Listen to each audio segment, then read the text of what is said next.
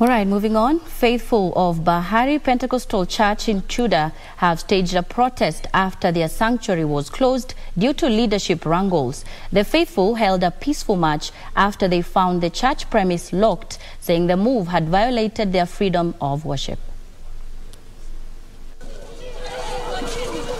The faithful, led by Evangelist Vincent Matete, claim they have been praying outside the closed church for 3 consecutive Sundays after their church was closed through a court order.